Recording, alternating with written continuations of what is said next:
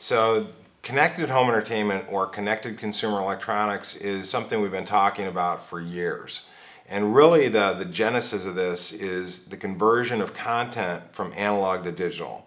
And all that really means from a layman's standpoint is now content's easy to store and easy to share. And the storage piece is happening on hundreds of millions of devices, but the sharing piece is just starting to happen. Entropic Communications developed one of the fundamental technologies that enables this connectivity of streaming media called MoCA, the Multimedia over Coax Alliance technology, and that's now being deployed in broad base in the United States market, and we think it will be deployed globally over time. If you kind of look at the vision of the connected home, what really is enabling MoCA deployment is a killer application known as multi-room DVR, whole home DVR. So basically you have a DVR device in one room in the house and you have access to all those stored movies and TV programs and all the other TVs in the house. You deploy the MoCA network really for that killer app.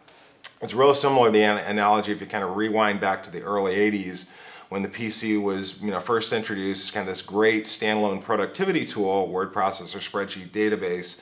But the full power of that platform wasn't unleashed until you connected the PC together in local area networks and then eventually the wide area network. And most people don't remember, but the killer app for deployment of Ethernet or the local area network was print sharing and file sharing.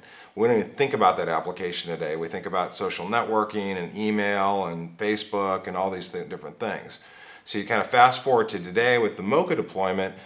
The killer app is multi-room DVR, but once you deploy the MoCA network in the house, you can do other things like streaming video services from the web, personal content sharing from your PC to the TV, especially your home video library, home audio library, online gaming, room-to-room gaming, eventually video teleconferencing.